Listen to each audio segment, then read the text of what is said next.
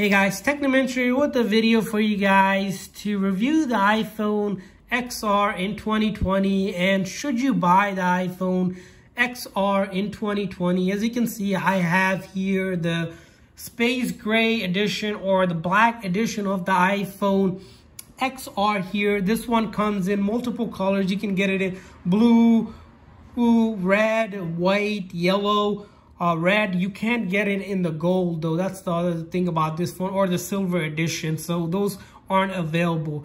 And this phone came out in September 2018, actually October 2018. The XS came out in September.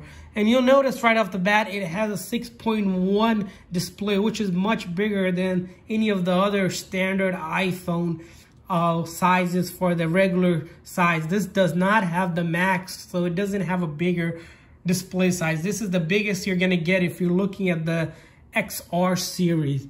Also to note about this phone is that it does only have a single rear camera compared to some of the newer phones which has dual camera, which doesn't really matter much if you're looking to take regular pictures and videos. You're not going to notice much difference. The only time you're going to notice the difference is if you're doing a lot of shooting and you need to zoom a lot.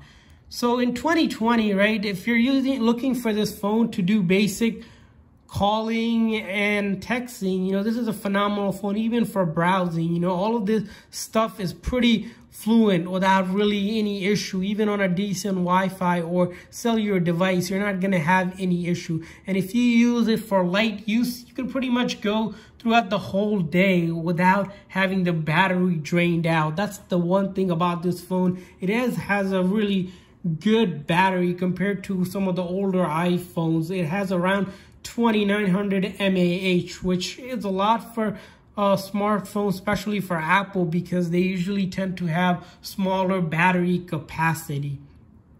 So if you're looking for basic phone to get you throughout the day, definitely the iPhone XR is your go-to phone.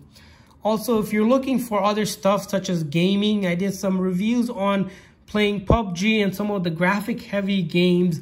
This phone does really do a fantastic job for gaming and loading of the graphics. You're not going to notice any issues whenever you're playing any of these heavier graphic heavy games.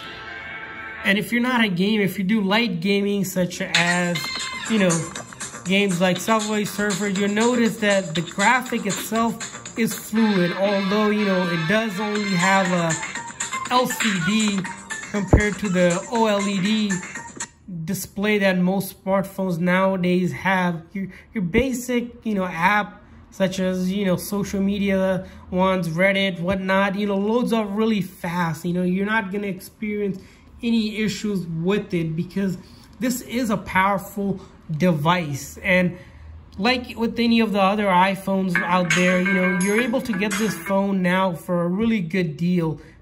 And as you can see, I'm clicking on some of the stuff. Even for YouTube, it loads up really fast, not really, you know, any issues with it whatsoever. I'm able to load up, and because it has a 6.1 inch display, you know, graphics on it is fantastic for watching movies or anything like that. You're not gonna run into issues whatsoever for such things. Or and if you're using like social media like TikTok, you know, look at this, you know, it's just without even any issues, you're able to get and look at this phone. Really does a fantastic job. If you do music streaming, does an amazing job as well. So to answer your question, should you get the iPhone XR in 2020? Definitely. And you can get this phone for around $400 or $500 right now on eBay or Amazon. You know, almost, you know, even to a degree, like 70–80% off the original price. And this phone does hold up really well. So hopefully this video was helpful. If you guys have any questions, leave it in the comment section. And also thumbs up for this video if you guys thought this video was helpful. Thanks for watching, guys.